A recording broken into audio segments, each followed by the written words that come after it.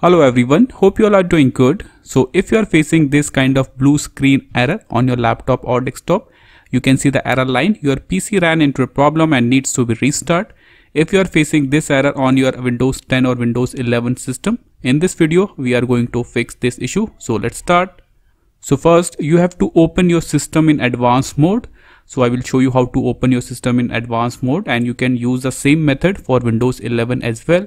So click on the search icon, or you can click on this Windows icon. Okay, now type reset and you will see this option, reset this PC. Click on it. Now in advanced startup, click on this option, restart now. So this will open your system in advanced mode. Now here, click on this troubleshoot option, then click on this advanced option, then click on this command prompt option. If it is asking for your login username, select the login username you have in your system. Enter the password if you are using any password.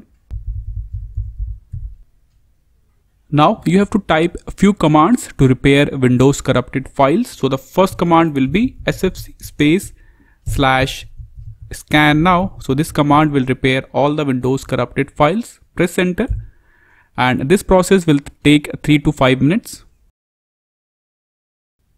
Verification process completed. Now type the next command, boot rec space /fixmbr. Press enter. So this will repair the mbr file in your system. Now type the next command, boot sect space /nt60 space sys. Press enter.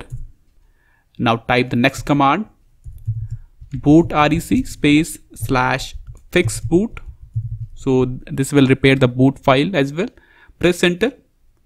Now type the next command, boot rec space /rebuild bcd. Press enter. Wait for a few seconds. Completed successfully. Now type the final command, chkdsk space /f space /r space c colon. So this will repair if you have any error in your hard drive. Press enter, and this process will take around 10 to 15 minutes. It depends on the size of your hard drive. So I will fast forward this video. Process completed. Now cut this window, and after that click on continue, and this will fix the blue screen error completely. So this is all for the video. Thank you.